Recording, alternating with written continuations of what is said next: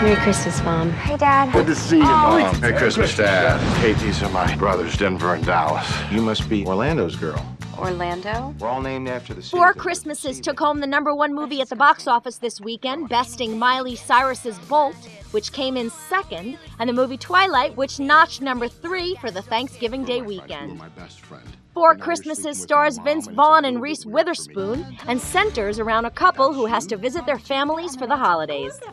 Witherspoon explains why people connect.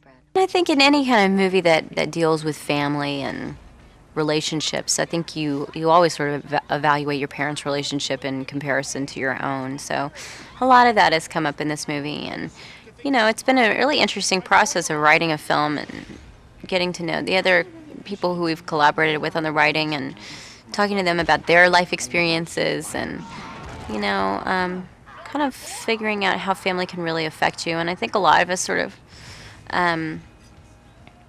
thought a lot about how important it is to learn to accept your family for who they are. Rounding out the top 5 were the internationally filmed Quantum of Solace at #4 and Australia at #5. Hello.